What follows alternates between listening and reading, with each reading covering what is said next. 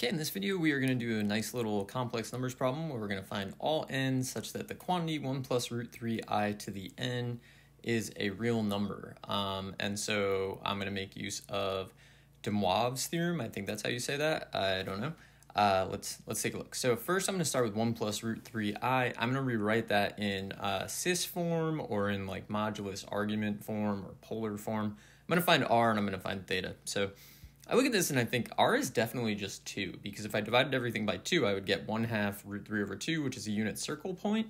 But if you're not sure about that, you can find r by doing the square root of 1 squared plus root 3 squared, because you're just doing a squared plus b squared.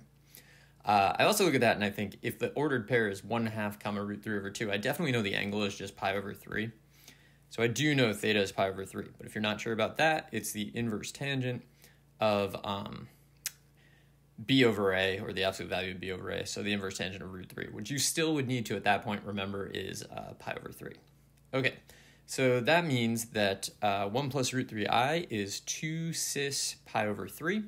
So let's go back to the original problem, and we're trying to do that thing to the n. So the original to the n is the same as 2 cis pi over 3 to the n. So now I'm going to use what I pronounce it DeMoivre's. I don't know if that's right. It's probably not. Theorem to raise this complex number to the nth power. So that's going to give us 2 to the n cis n times theta, so pi over 3 times n. Really useful theorem. So cis stands for cosine theta plus I sine theta. So I'm just going to expand this. You don't have to watch that.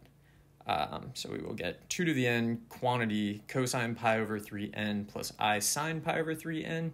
So remember, our goal is to get a real number out of this thing. So if I'm going to get a real number, that means the imaginary part needs to go away, or this part needs to be 0. So what I really need to happen is I need sine of pi over 3n to equal 0. So I have to figure out when that happens. Well, I'm going to think about the unit circle to try to solve that. So here's our circle. So sine is 0 at 0 and at pi. And so really what I need is for pi over 3n to just be equal to pi. Usually I would say pi times n, but n is already used. So I'm going to say pi times k, where k is an element of the integers, which is that double struck z. And then I just have to solve this. So I'm going to multiply by 3, divide by pi.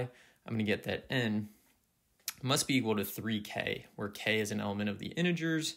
And that solves the problem. It's kind of a nice little problem I wanted to share with you. I hope this was helpful, and good luck.